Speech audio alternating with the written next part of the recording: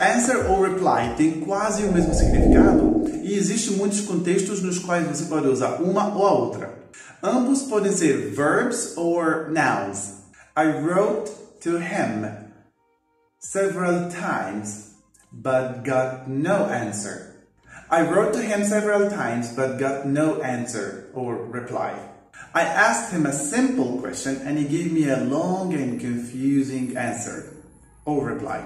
Como nouns, tanto answer quanto reply são frequentemente seguidas pela preposição to.